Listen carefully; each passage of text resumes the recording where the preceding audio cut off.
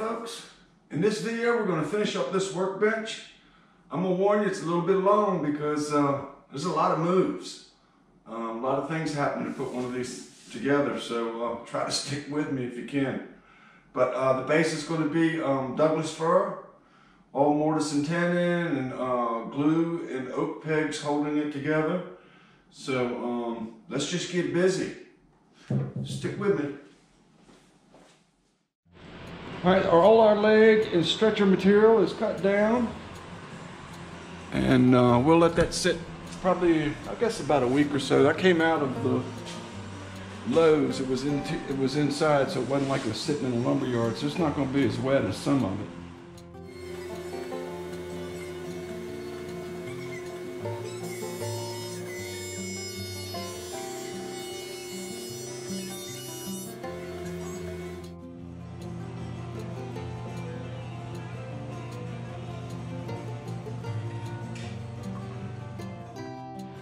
All right, that takes care of the first part. We got one side flattened and one side squared to it, so you can see. And that's about as good as I can make it. And again, when it comes to making this stuff, the truer you can get it, the easier your glue up's going to be. So next, we're going to run it through the surface planer and get them all the same thickness.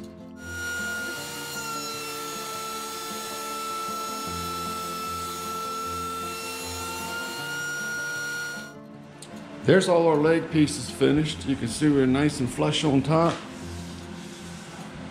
And just laying on the bench, you can see they're pretty true. Like I say, the closer you can get that, the better off you are. Alright, so I was going through my pieces here and marking them. You can mark them any way you see fit, just as long as keep them in order. And I just put a triangle, and I know that all these are C pieces, and as long as the triangle meets up, then that's good. B's, A's. Okay, time to get these legs ready to glue up. I think I already showed you, but I've got them marked so I don't get them turned around. And I'm gonna use biscuits in here, 3 of them at each joint, to help hold everything nice and flush. So I got 6, 18, and 30. So hopefully that won't get in the way of any of my mortises or anything like that. So I'm gonna set up the biscuit joiner and start putting some holes in there.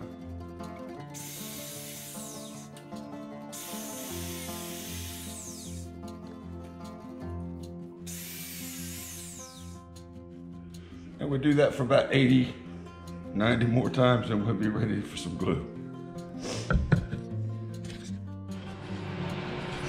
All right, that's one down. And I don't know if I mentioned making this base out of Doug fir, but just give you a little instance how this goes. This obviously is going to get glued into this slot. And then when these boards are rolled together, there you go, nice and flush. Right, the first one glued up pretty good. I'm using a roller this time, a foam roller, and obviously my pieces aren't as large, but I think I can put glue on all of it, then put it together, and then clamp it. So let's give that a shot and see what happens. Nice tight though.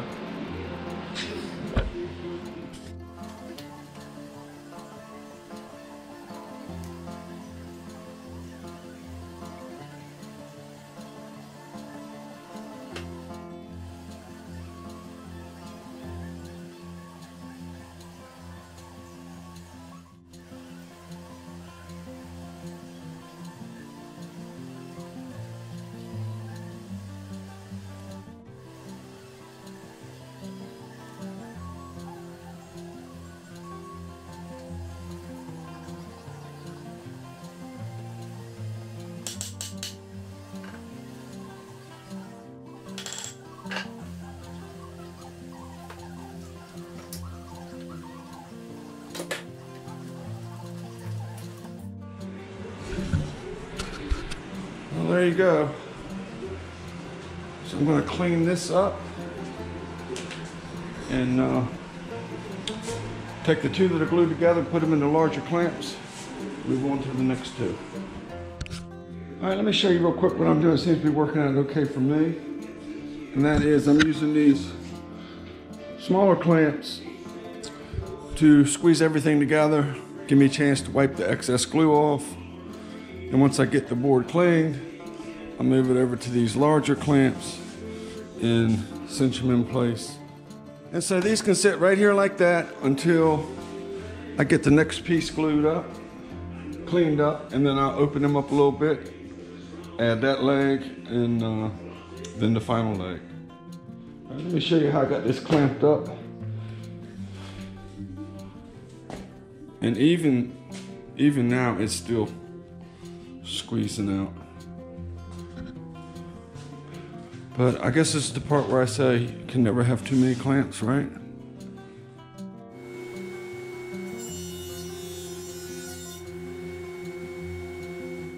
Okay, let me show you what we got going on here. I pulled the legs out of the clamps and cut them to length on the table saw. And then I set them up on the floor the way I like to see them on the bench. Mark the top so I don't get them confused. And then I'm cutting a tenon on the top of each one. And I'm going to use the table saw to do that. I'm going to show you how I'm doing it. Table saw and the bandsaw.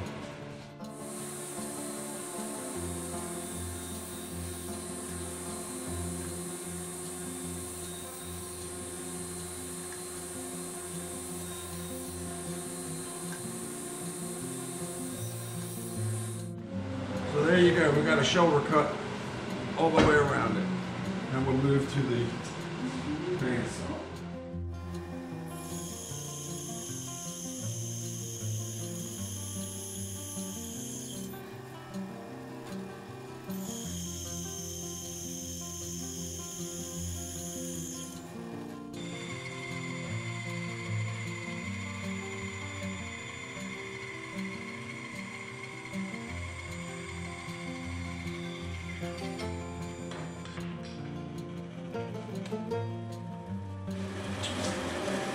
Got a nice clean tenon.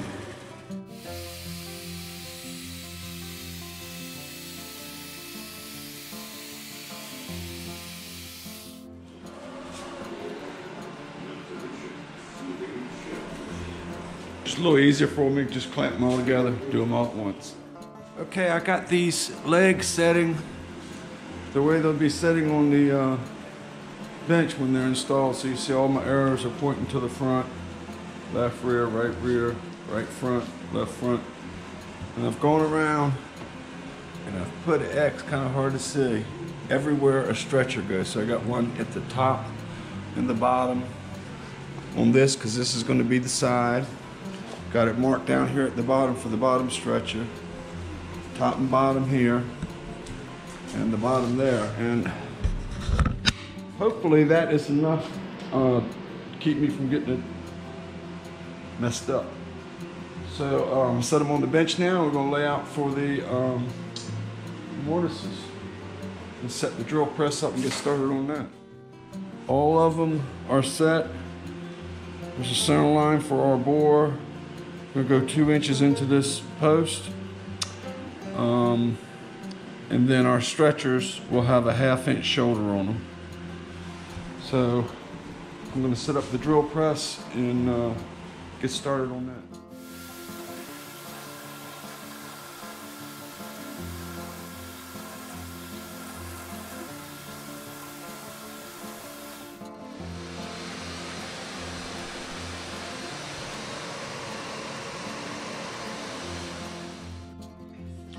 I'll show you how I'm marking these.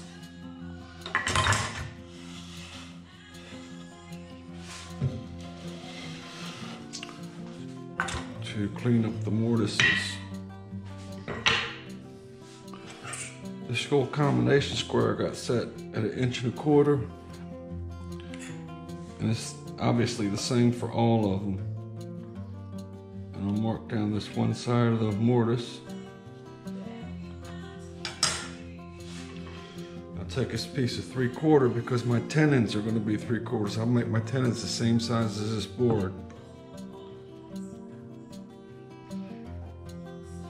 You'll see on the back side.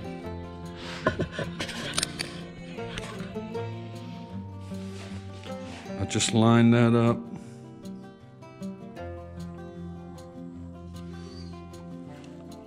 Mark the back side. Then all the mortises are the same thickness. Then obviously get busy with your chisels. If you're a stranger to chisels, you won't be after this. And then as I am cleaning these mortises, make sure that we can see this. I keep this piece of stock handy, and I've got it marked at 2¼ inches is what my tenon depth is. So as I'm mortising this and I'm getting it to what I think is close, you see, I have something to gauge it with. So when I go to glue this up, I know that it's going to fit. And then to make sure that I've got it so it'll go in square,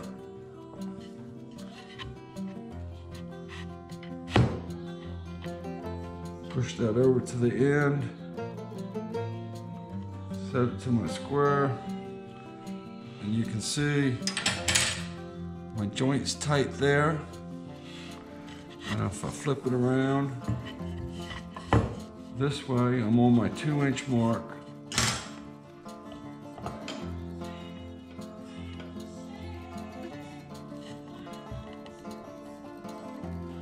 And we're square and we're tight. Keep your whetstone handy because you're going to have to sharpen up your chisels. So these 3 are done. I've got one more mortise to do on the other leg. It's for the bottom stretchers. So this thing might stand on its own tomorrow. We'll see. Okay, I got the place cleaned up, as you can see. Now I can work. So this is our side, and I want this to finish at 23¼ inches, which is here, and then we're going to have a tenon on each end, which is right at 2 inches.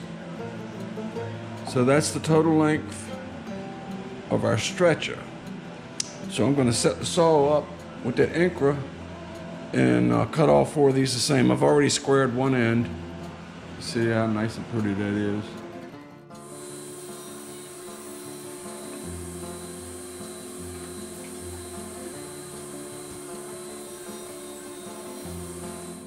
Okay, back at you. We got our first tenon cut, and I'm going to show you the process.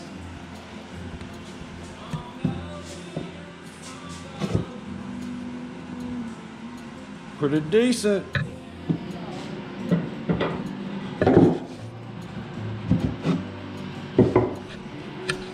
So we're going to go from this to this to this. And all of them are going to be exactly the same. I'm going to show you how we accomplish that. The thickness of the tenon, I just eased up on. Marked the edge of the board where my tenon is supposed to be, and eased up on it, used some calipers until my tenon matched the piece that I was using as my example when I was mortising these out. Then we have this gauge set up so we can bump that stop. That will cut exactly there, right around, right, flip it. This tenon will be exactly the same length as that tenon. And I could just cut the shoulder on all these and then put a dado blade in, but I've been just chipping them out because there's only 4 pieces.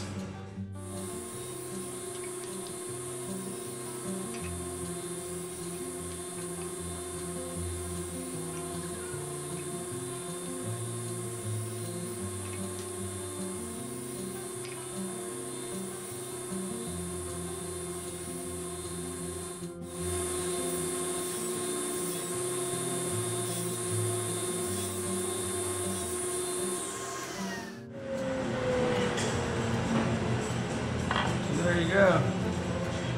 And if you've got to clean this up a little bit, if it's too tight or whatever, that's pretty easy with a good sharp chisel. So we're just going to do that for the rest of the sides, and we'll set it into the bandsaw and cut the shoulders on the top and the bottom.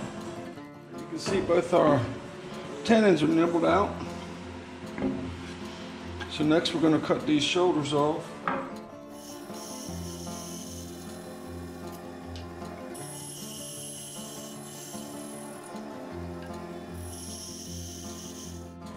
So once we get all these cut, then I'll remove the fence and I'll come back and nip the ends of this off, and it'll be ready for the legs.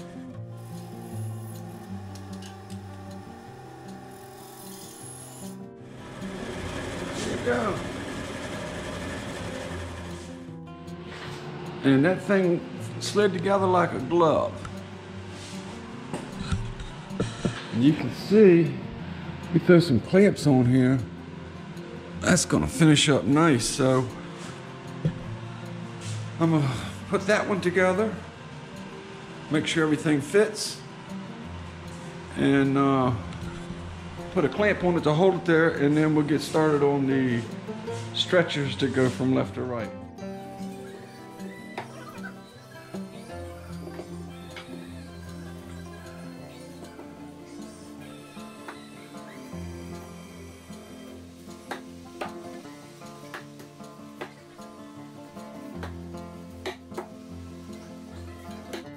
All right, that's pretty good for no clamps.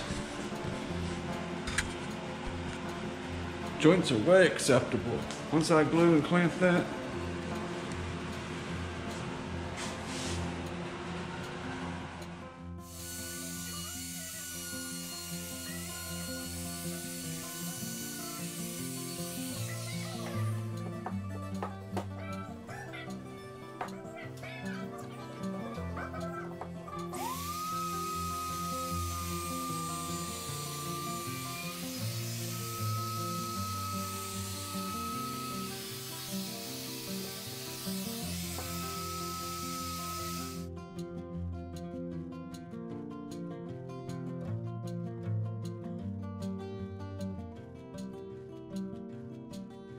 when all these edges are eased, you can see what it looks like. Just chamfer here, chamfer the outside corner,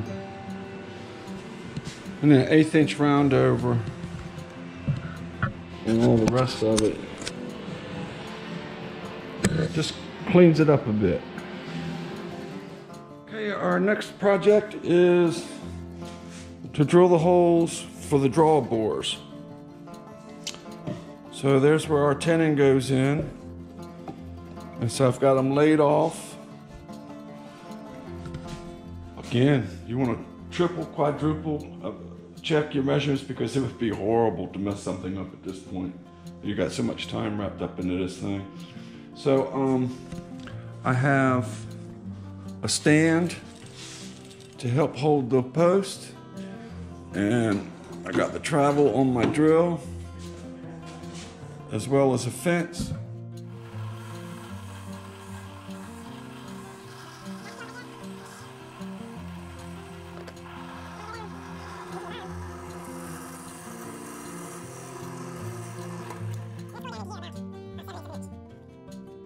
So I'm going to finish out these couple of legs, and then I'll show them to you, and then we'll move on to marking and drilling for the tenons, because this is what we're going to end up with, is a draw bore. So when we beat the peg in there, it'll help pull the stretchers tight to the post.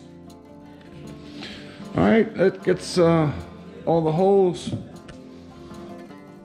for the stretchers. You see it, nice slide, nice tight fit. Okay, all our drilling is done, except for the stretchers. You see, it'd be difficult to get a dowel down through there because there's no hole in the stretcher. So what we're gonna do is take the same bit we use to drill these, and we're going to drop it in there, and we're going to spin it around a couple times. And you probably can't see it, but there's a very small little dot there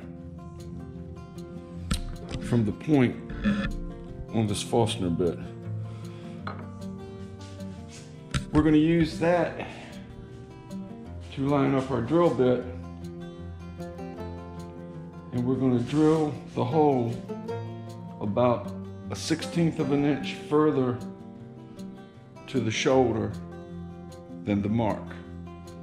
So when we draw these pegs in there, it will pull that stretcher tight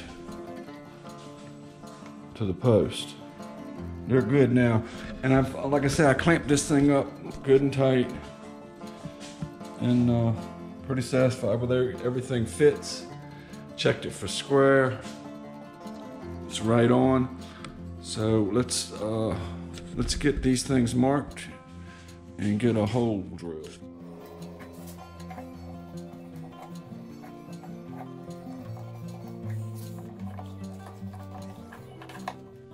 So there you go.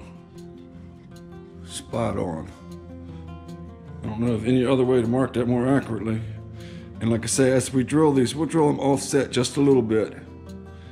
And that will draw these stretchers tight up to the post the way we want.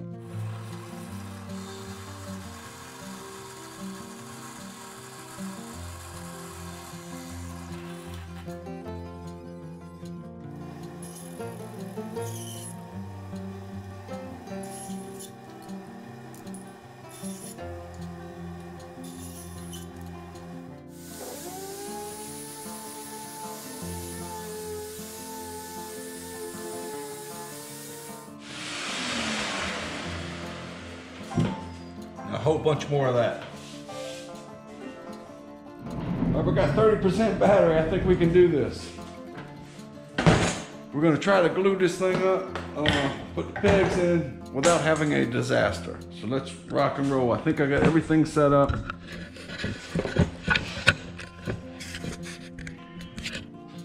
Here we go.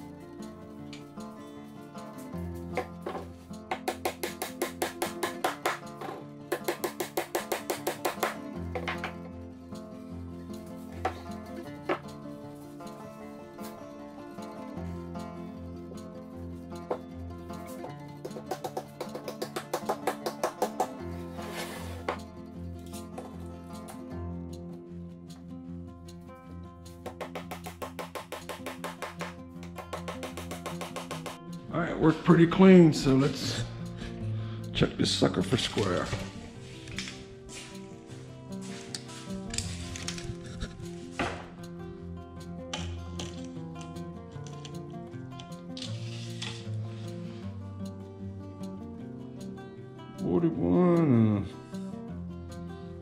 looks like a 32nd of an inch, which is exactly what the other one was.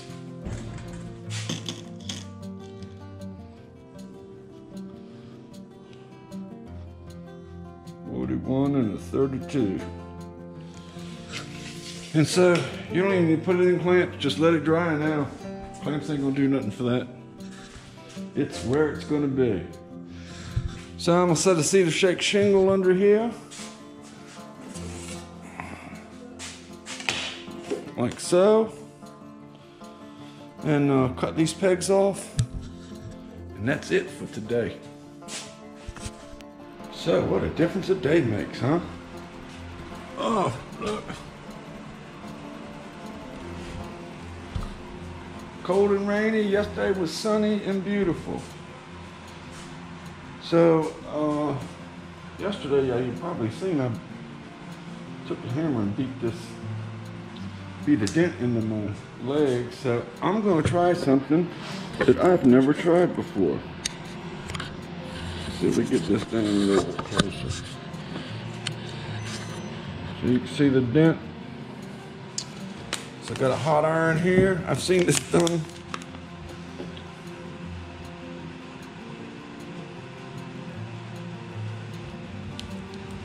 Just wet that piece of wood a little bit. Dampen my rag.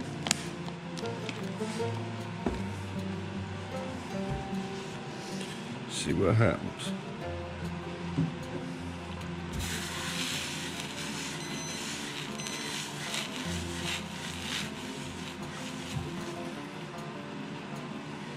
I'll be a son of a gun.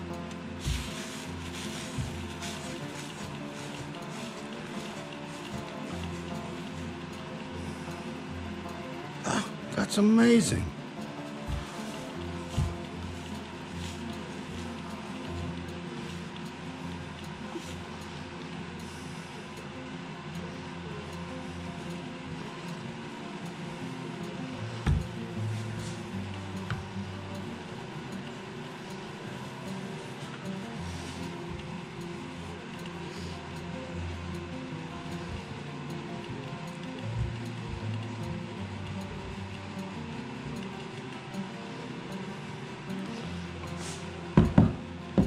Well, that, my friends, is incredible. A little bit of sandpaper, that thing's history.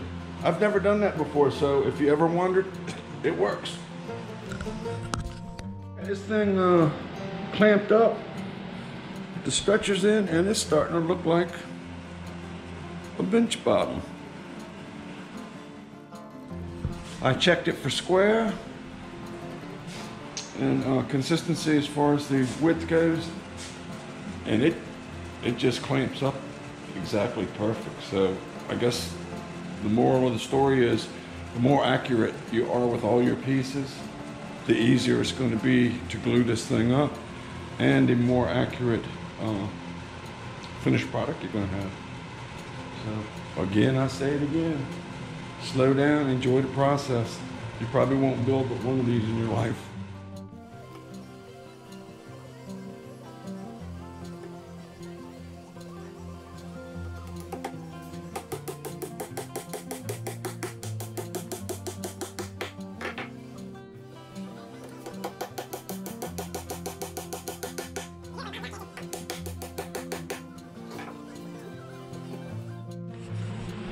Okay, so I got the pegs cut off, sanded flush, looking pretty sharp.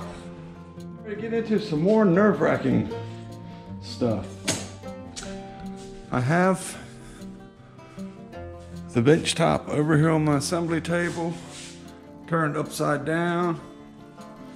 And this is the end for the front vise. I'm gonna leave 10.5 inches there.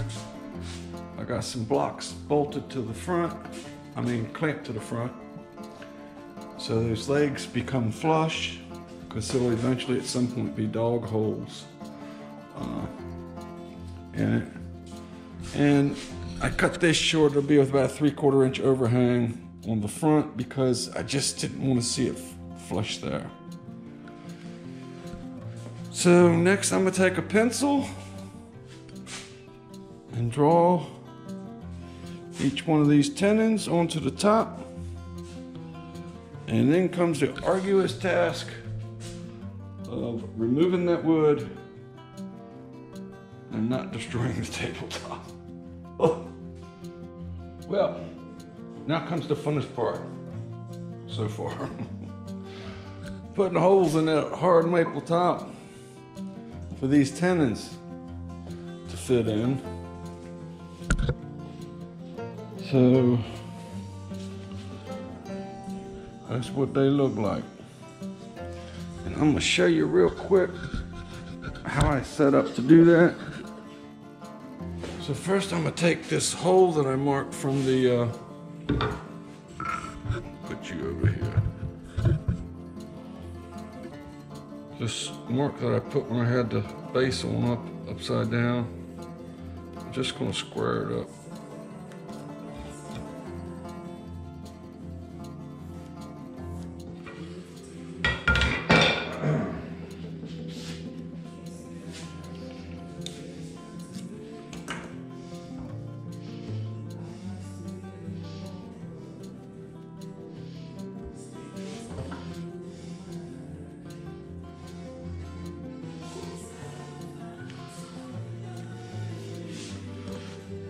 Tell you, if you decide to chisel this out, you'll get good with your chisel before you're done with this.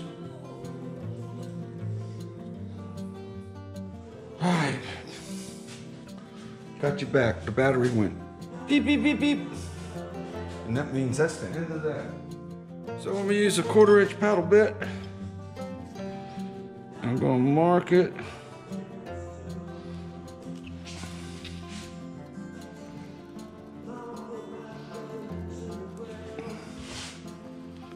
As close to that corner without going past as I can.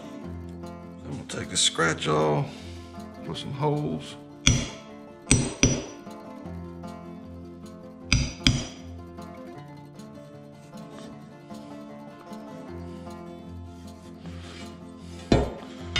Mark it from corner to corner.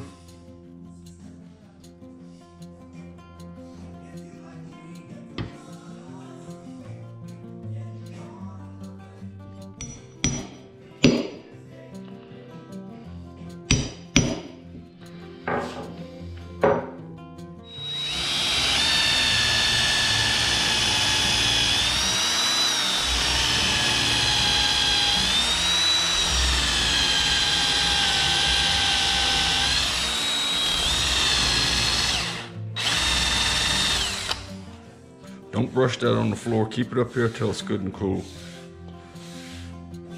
You don't want to catch your shop on fire drilling a hole. Next, big old fastener bit.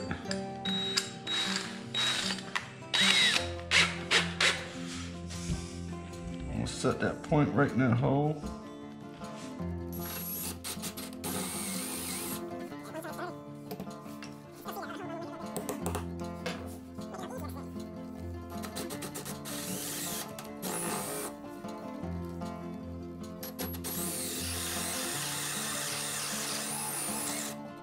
So that's what our hole looks like after we've got it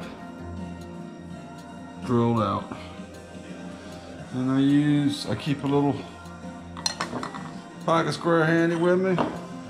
Make sure that as I'm mortising this that I stay deep enough on the corners and that all my sides stay straight.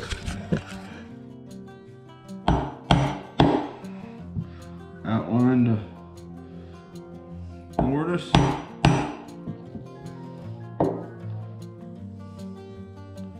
Turn the music up and then enjoy yourself a little bit.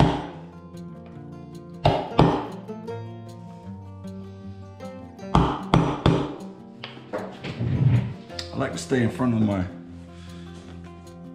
chisel because it's easier for me to judge whether or not it's straight.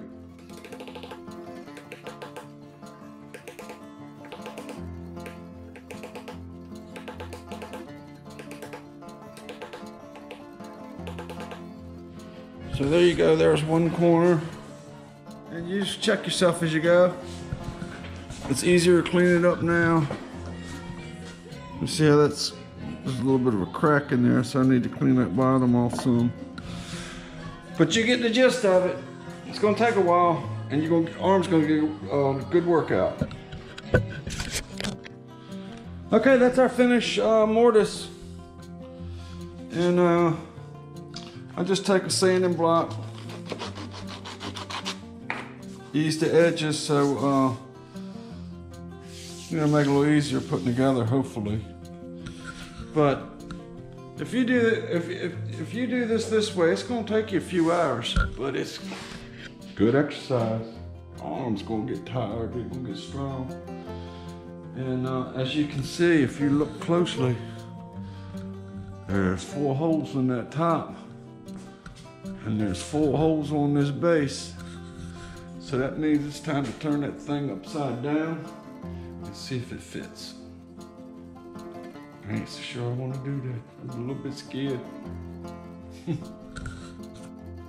Okay, we're about ready to join these two for good, but we want to put some old linseed oil on here first. So we are graced with Lisa's presence. Tell everybody hello. Hello. She's gonna glue up the tenons. I'm gonna glue up the mortises, and then we're gonna flip it real quick.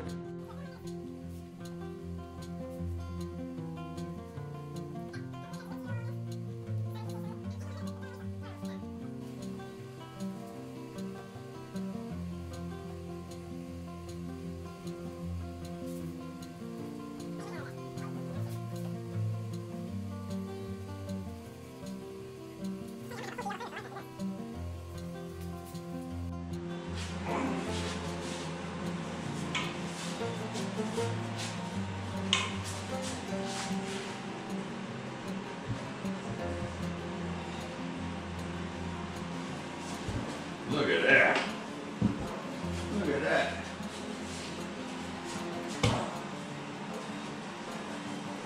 You get my pulse.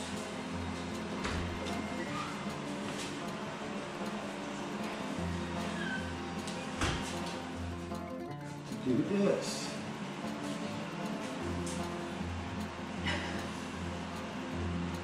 Remember when we were kids how we used to do that? And that went through there, and that went through there. Color that in.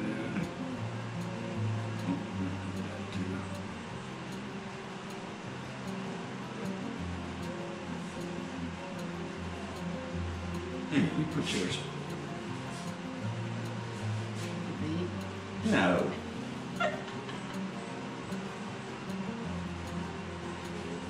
Here it is. Oh, we got like 2 little pieces. There you go. The grandkids will be looking at that 25 years from now. Yeah. Well, she snuck off quick. But here we go. How you like that?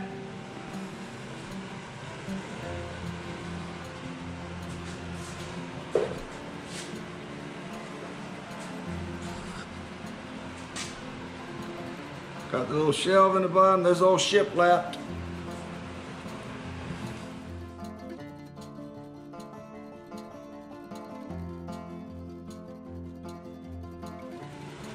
Everybody thinks she's fake.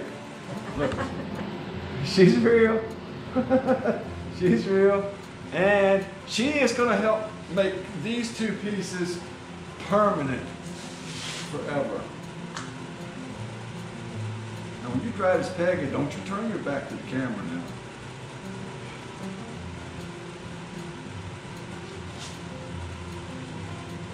Folks don't like me much, but they might like you. All right, baby, let have it. Listen, listen, you hear it. You know the deal. Keep going. Hear that? That's it.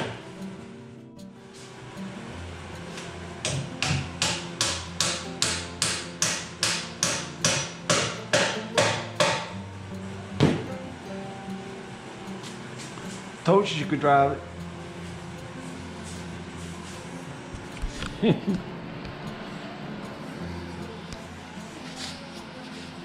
Is that in deep enough? It looks farther out than another one. Oh, you hear that? That's solid. That's a little better. Alright, so I set this up and do the front side. And that way when my grandkids grow up, they always know Papa made this. Good morning. It's that time to show you how we ended up with our bench. It's finished. I love it. Want to do another one. So let's check it out. This bench is 24 wide, 6 foot long, with a 3-inch top. Hard maple.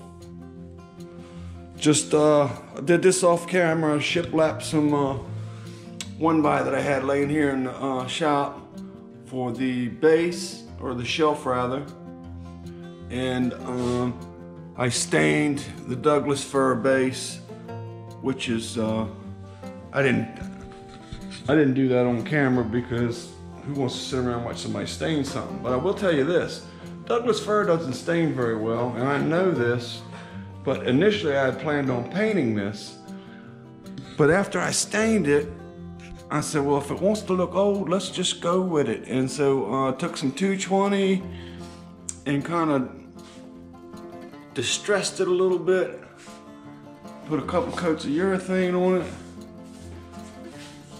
But I'm really happy with the results.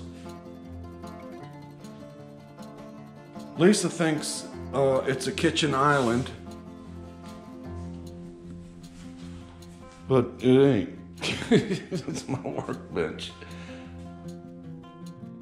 Anyway, I hope you guys stuck through the whole, I think it's ended up 2 videos, I'm not sure, because that's a lot to cram in one video. But hope you stuck with us, because we sure appreciate it. If you are a new subscriber, we sure thank you for that. And if you haven't, we hope you might consider subscribing. Anyway, next project, this is a new one for me. Gonna put these steps together, completely newel post pickets, handrail, everything. Then we're gonna break it down, pre-finish it all, then we're gonna take it to the customer's house and install it. So this is gonna be a fun project too. Anyway, I gotta get to work or I'm gonna get hollered at, so peace.